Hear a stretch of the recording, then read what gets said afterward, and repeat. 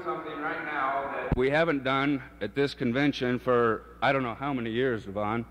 Quite a while. Jeff Hanlon, I believe, was the last FFA national officer that we had here, and that was, I believe, about 12 years ago. So I'm very pleased to be able to introduce a young gentleman to you. Comes from the good country, Illinois.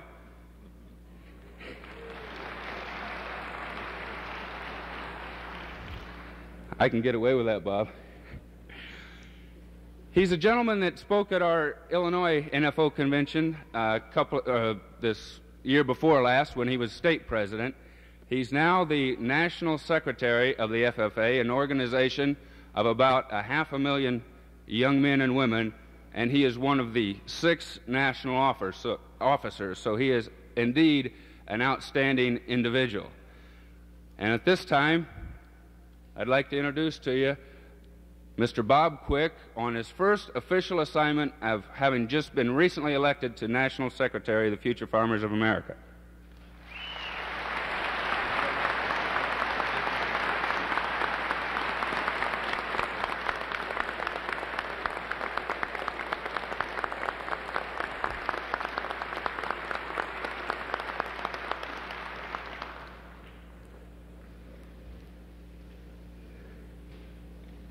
I believe in the future of farming, with a faith born not of words, but of deeds. Achievements won by the present and past generations of agriculturalists and the promise of better days through better ways, even as the better things we now enjoy have come to us from the struggles of former years. As I start, I pronounce to you the first paragraph of the FFA Creed that E.M. Tiffany so well and so ingeniously put together back in 1930 for the FFA members. And for the past 8 years of my FFA career, that first paragraph of that creed has had a lot of meaning, because I am also an agriculturalist coming from a small production farm, and today I'm no more than just an FFA member. And I would like to, on that behalf, bring the greetings of some 481,000 FFA members to you. And also say that on behalf of the 5 national officers in which I had the opportunity to serve on their team with, they bring their greetings and regret that they couldn't be here with you. But as I go back, I think of that FFA creed, and I'm sure the other FFA members are thinking of that also, because that creed has so much meaning to us. Because we're talking about farming, and we're young agriculturalists, and we have that belief that there is always going to be the industry of agriculture, and that it's going to grow and grow and become so much more important as we produce the food and fiber for the world. Not only for the United States, but for the world, and we're going to take such a even more dramatic role in producing the food and fiber that you have not even seen to this point of this day. When I think of agriculture, I think of a lot of responsibility that a small segment of our population has. Only 3%, and even less than 3% today, are the agriculturalists of the United States, and they provide the food and fiber for America and for the world. Only 3% of the U.S. population, some 250 million people, and only 3% of the people have the responsibility of producing the food and fiber. You have a lot to be proud of, but one thing that I see as a young individual, and that's that the American farmer sometimes forgets the big basic role that you provide in the world today. You forget that. I think you put it back subconsciously, and you forget that big important role because you're so busy working. And I just want to go back and kind of hit some of the things that you as an American as an American farmer do for the world. The U.S. agriculture industry is the world's basic industry. It's the biggest industry in the United States, but not necessarily in every nation. But here in America, we have the resources, which is the land, labor, capital, and technology. But we have the American farmer. We have a man and a woman that are there, that are capable of farming. They use every resource that they have, and they do it like it's never been done before. And they put together the biggest, the strongest industry ever known. The American agriculture industry holds the key to development of many other industries.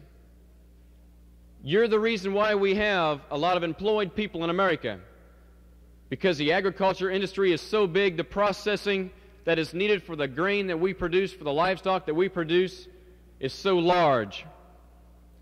We have the amazing abilities of the American farmer to produce annually, to produce higher yields on fewer acres, and there is no other country in the world that can brag and boast that other than the United States.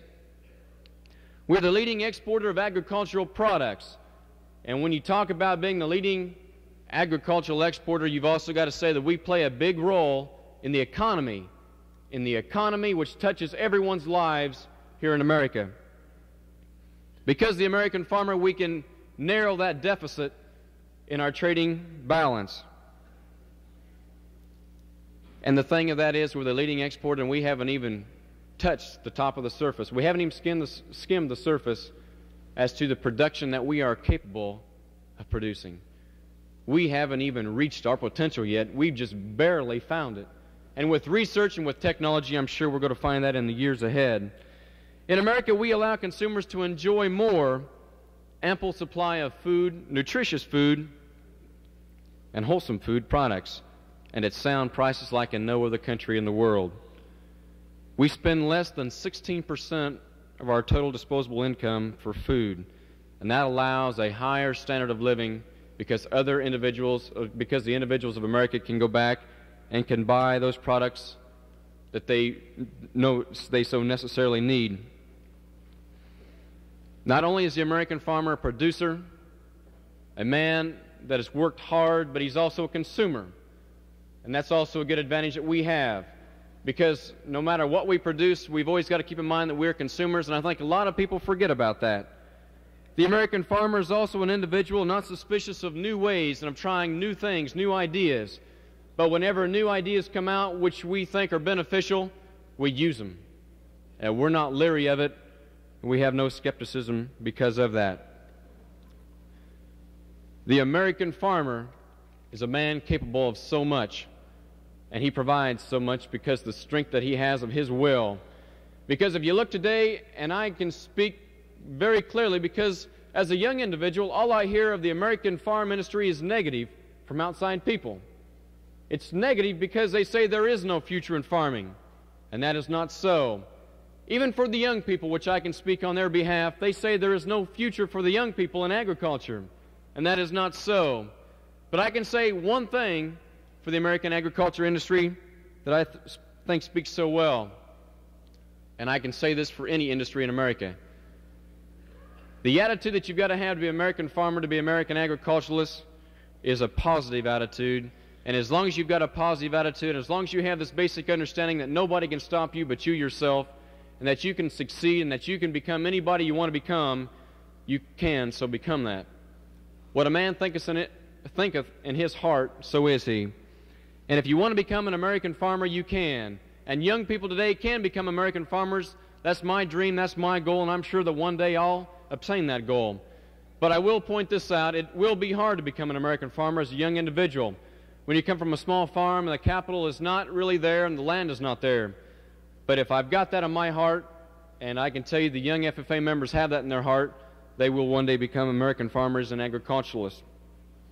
As we hear so many of the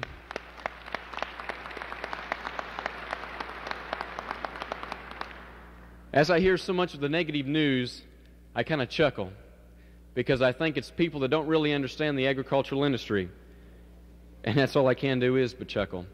I believe that if I want to become a farmer, I can. And though, like you know better than I do, the challenges that face us are not negative, but they are positive. As I look ahead of the future, and people ask me many times, what is the one handicap that I see for the American agriculture industry? Or what could be the one handicap? And it's simply this: attitude. Because nobody can beat the American farmer but ourselves. In the years ahead, what is going to be the number one thing that we have to do? It's going to be we have to learn to work cooperatively. We have to be more educated. We have to have a better knowledge of what we're doing. And that's going to come from sitting down and not just getting the education through schooling, but through practical experience. By reading magazines, newspapers, by keeping up to date and by helping our farmers, our neighbors, our countrymen, helping each other out. And we can do that like no other industry can, because we're capable of doing it, because we've done it so ingeniously for many years of the past, and we're going to continue to do it for the years ahead. The FFA is going to play a big role in that vital part of getting across to young people all about agriculture, and we've done that job since 1928, and we've done it in a very good way also.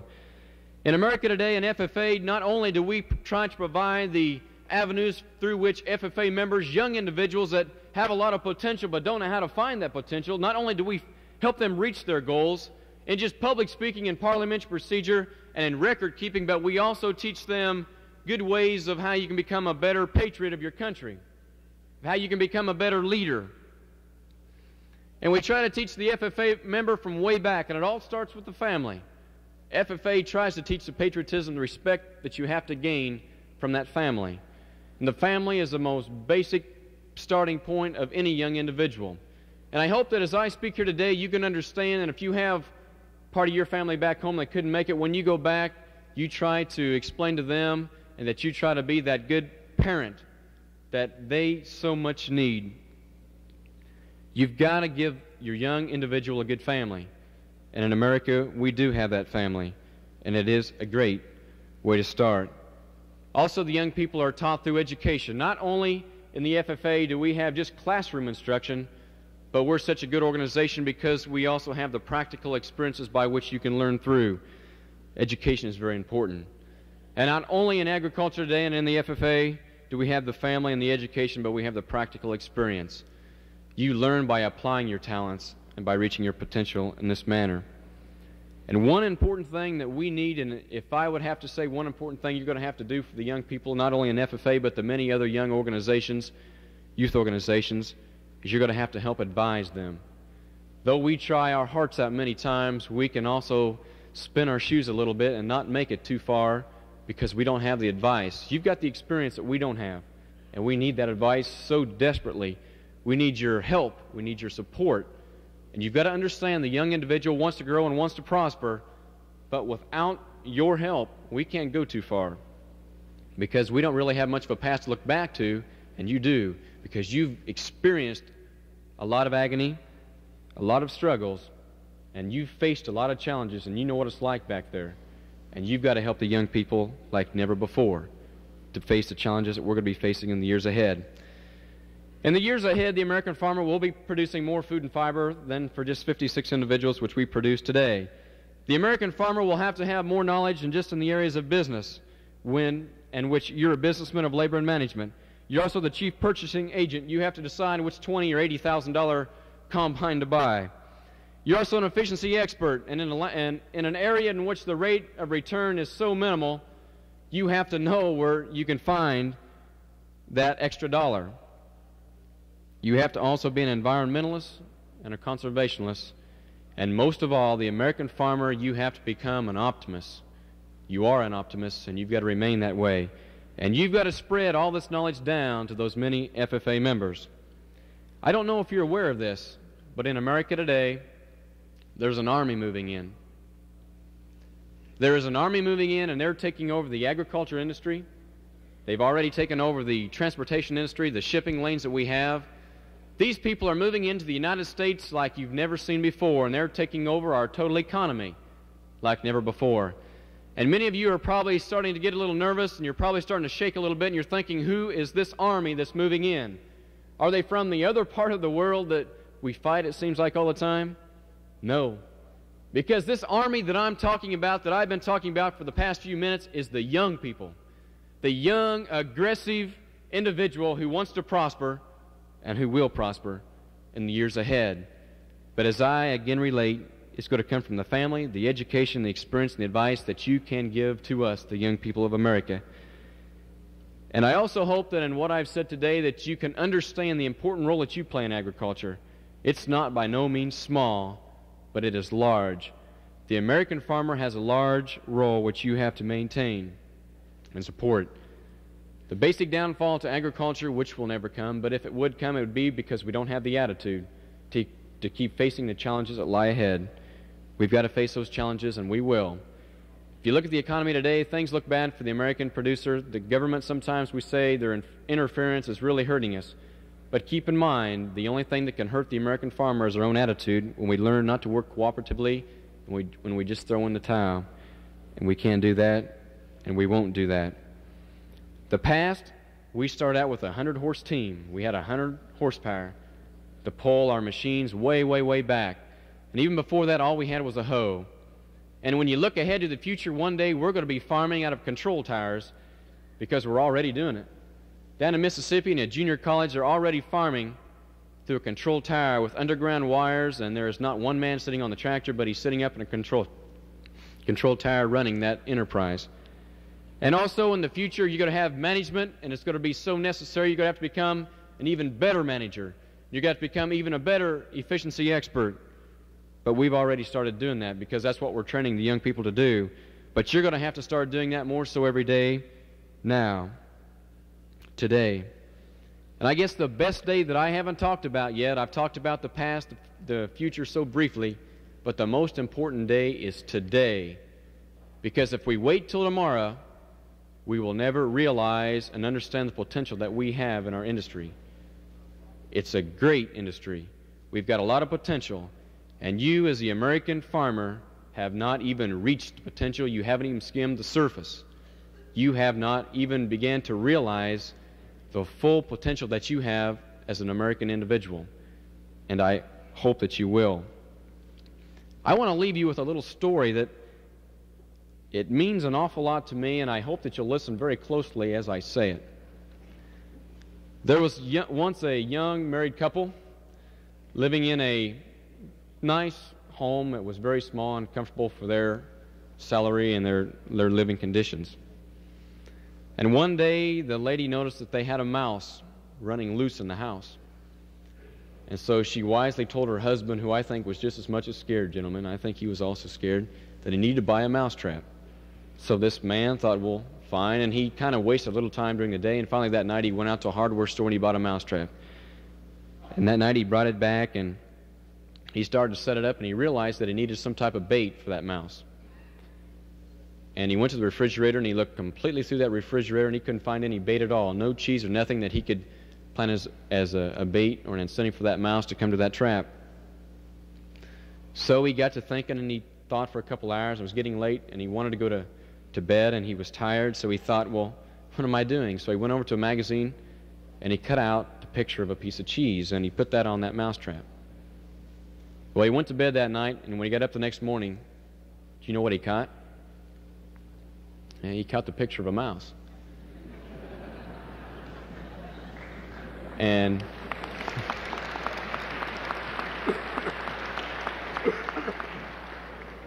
that's only to say to the agricultural leaders of America, when you start to set your trap and you don't have any bait, just to think about the potential that you have.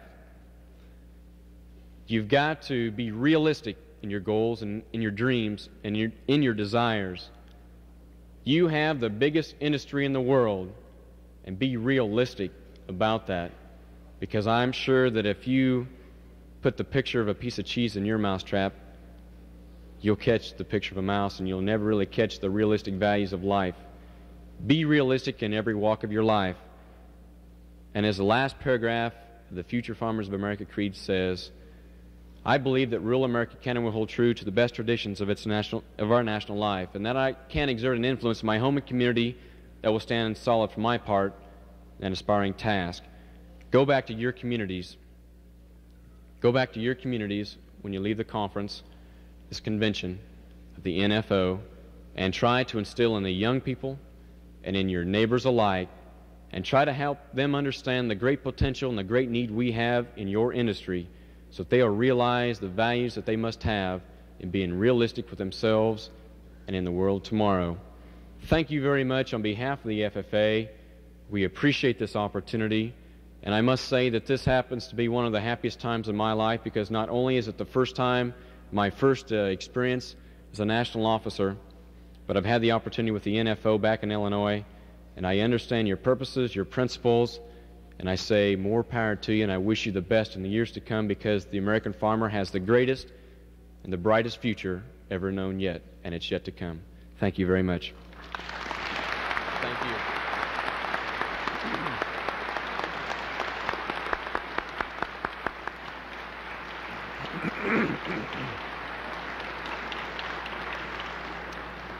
Thank you, Bob. The Secretary has arrived, and it gives me a great deal of pleasure to introduce the Honorable Secretary of Agriculture to the delegate body. And as his close personal friends know, he's a farmer from Roseau, Minnesota, first, and then secondly, a politician. He's been a member of the National Farmers Organization for many, many years, and he is a graduate from the University of Minnesota, majoring in agriculture.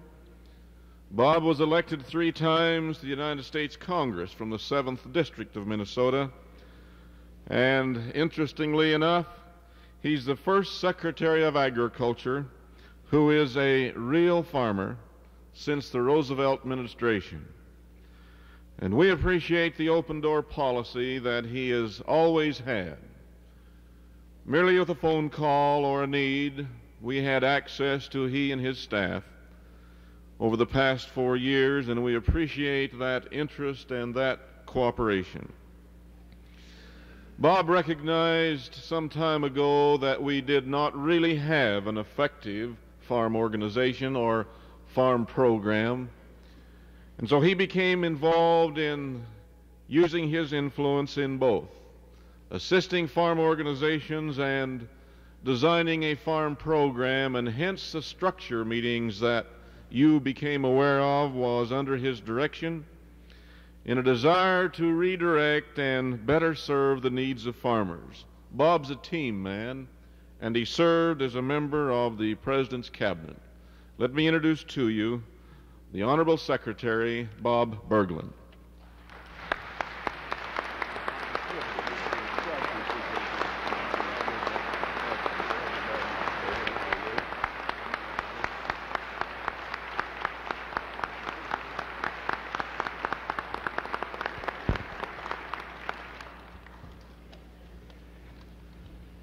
Mr. President, officers,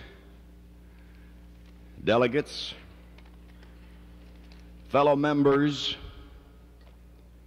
guests, and friends all,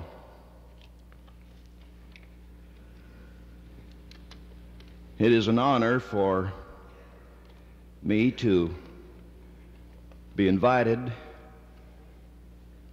to this convention, one of the most important agriculture events each year in these United States.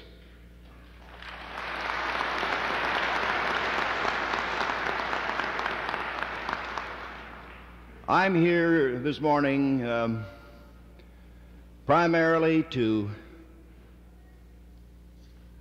discuss with you the role not of agriculture in this world, because I think that has been well established, but rather the role of institutions in strengthening the structure of agriculture in the United States as these changes come about. And to thank you and your leaders for the constructive help which you've given me and my colleagues during these past 4 years.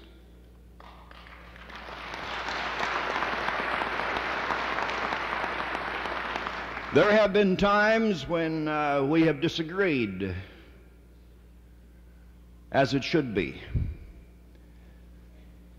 In an open and free society, it is necessary that people take time out from their routine to take stock and think and organize and represent yourself and your views in the halls of the Congress of the United States or the legislature, in the Department of Agriculture, and most importantly, at the marketplace.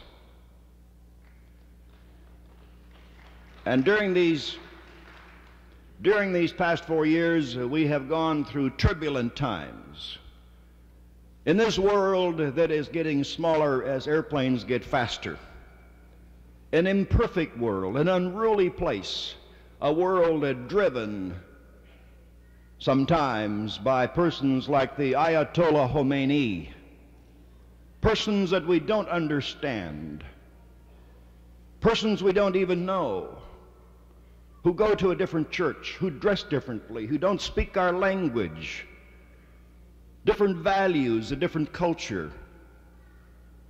Persons like the Ayatollah Khomeini come and go, but they have today a profound impact upon the United States, upon you and me, individually and as an organization.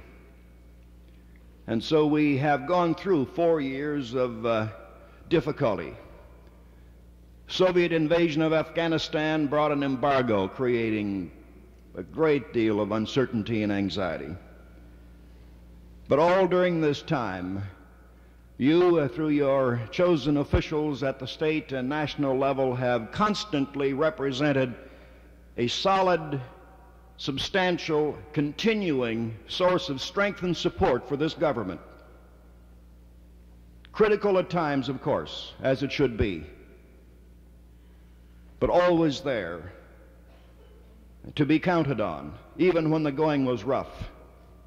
We could depend on you as having the courage of your convictions and the capacity to think clearly, and your leaders have the skills to represent those viewpoints even under difficult times.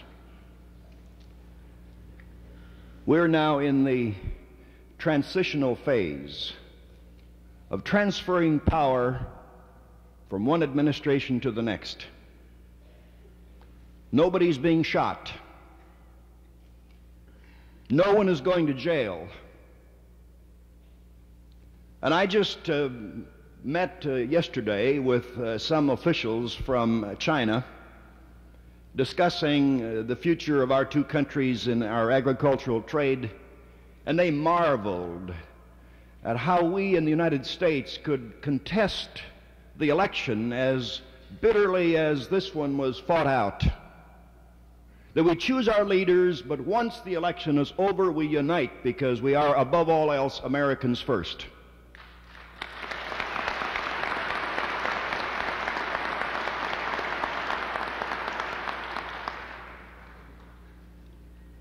And as we read the headlines and watch the national news and see the unrest in places like Poland, it should serve to reinforce a conviction that we sometimes take for granted, namely that the freedom to criticize government, the freedom to organize, the freedom to bargain collectively is a freedom that has been taken for granted but must be protected at almost any cost.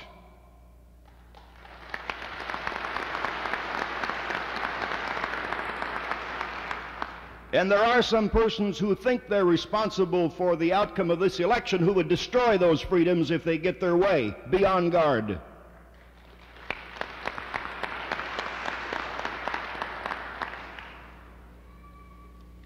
But while government changes in a peaceful fashion, and we are having a reasonable transfer of power, I am not here today to discuss what the incoming administration or the new Senate Republicans might do in the agricultural front, because it would be unfair of me. Time will tell. But the transfer is going on in an orderly fashion.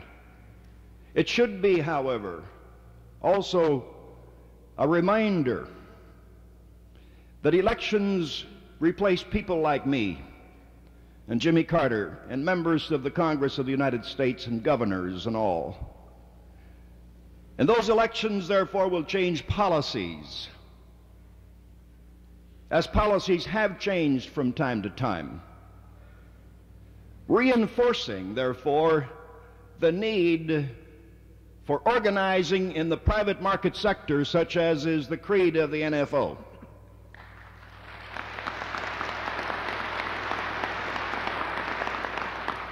You cannot depend on government to provide you the kind of income you deserve.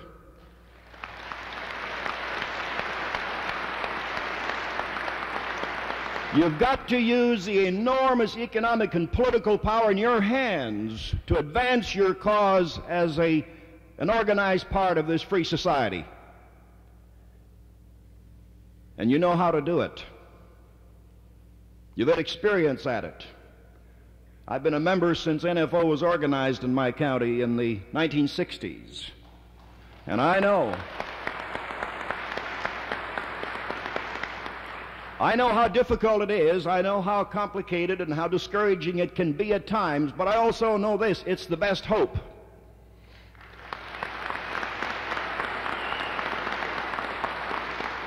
And so just keep at it. Now, I'm going to be leaving my job in a couple of months, but I'm not going to get off the world. I'm going to be around in some capacity, be doing something. I don't know where and I don't know what, but you can be assured that I'm going to maintain my keen interest in the affairs of agriculture and family farming and indeed the whole matter of this tremendously important industry.